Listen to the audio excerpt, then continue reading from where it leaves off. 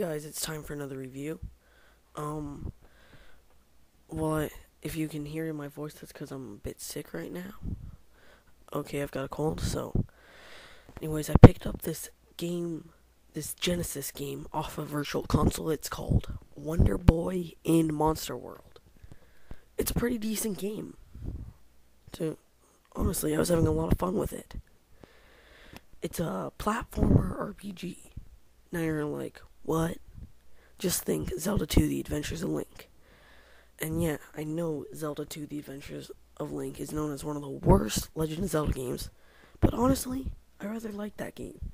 And I actually thought this was a lot fun. This was funner than Zelda 2 The Adventures of Link. And I had a lot of fun with that game.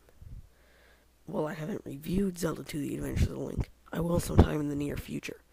But anyways, this is Wonder Boy in Monster World.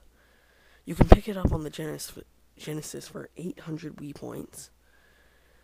It's full of, it's literally, it's hard, the only way I can describe it is a platformer RPG like Zelda 2 The Adventures of Link.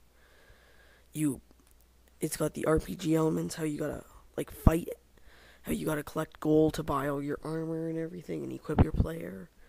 And it's a platformer game, but it's still a platformer game. I don't know, there are secrets all over the place. The game can be a bit hard to figure out what you're supposed to be doing when you start out the game, because, certain objects won't appear till you've talked to someone. And that kind of bummed me out at the beginning, because I was wondering where I was supposed to go. Then I realized I was supposed to go in the stump house and talk to the lady to get the platformer to appear. And but all in all, it was still a pretty good game. So literally, you pretty much know what you're getting into. As I said, if you're into that type of thing, you should buy it.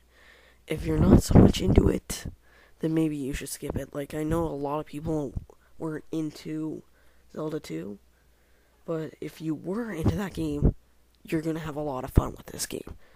Wonder Boy in Monster World, it's a pretty decent game.